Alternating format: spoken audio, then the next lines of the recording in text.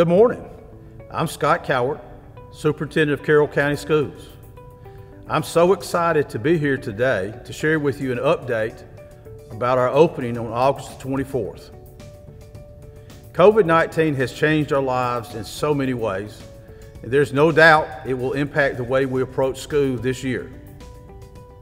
Our staff has worked hard to prepare for a safe and successful return for both our in-person and our virtual learners. We're currently finishing the second week of our Premier Live in-person activities. We planned these 2 weeks of small group activities so that our students could return to campus in small groups in a safe fashion and learn the new protocols that we'll have in place for school this year. Additionally, it's allowed our teachers to practice these protocols and to make adjustments as we get ready to prepare for the opening next Monday.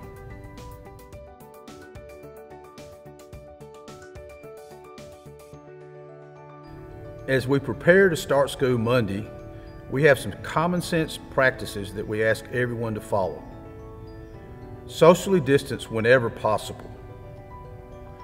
When social distancing is not possible, wear face covering. Practice good hand hygiene by frequently washing your hands and using hand sanitizer. Embrace personal responsibility by evaluating for symptoms at the beginning of each day, and if anyone feels sick, stay home. By working together, we can protect each other, protect those around us, and have school.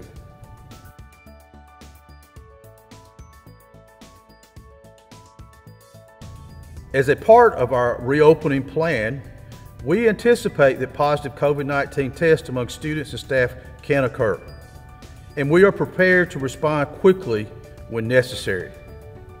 We have and will continue to work closely with the Department of Health, Tanner Health Systems, and other local health officials in our planning efforts. When there are COVID-19 circumstances, we will communicate with those impacted in a timely manner. And in an effort to ensure transparency, we will post data on COVID cases for our district on our website under our COVID section each Monday starting August the 31st.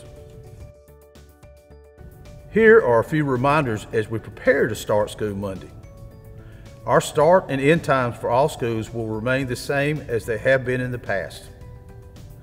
We have online resources available on our district and school websites for our virtual learning students.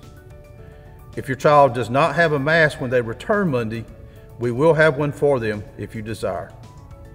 Also, remember to send a water bottle with your child when they return to school Monday. And finally, we ask that you help us reinforce healthy habits with your children on a daily basis. Our staff has worked hard to prepare for a successful start, even in the midst of this COVID-19 environment we're living in. We're committed to providing as safe and healthy an atmosphere as we can for our students and staff. We want you to know that we are here for our students, and we're going to do everything in our power to keep them safe, to help them learn and grow every day that they are with us. We look forward to making 2020-21 another premier year in Carroll County Schools.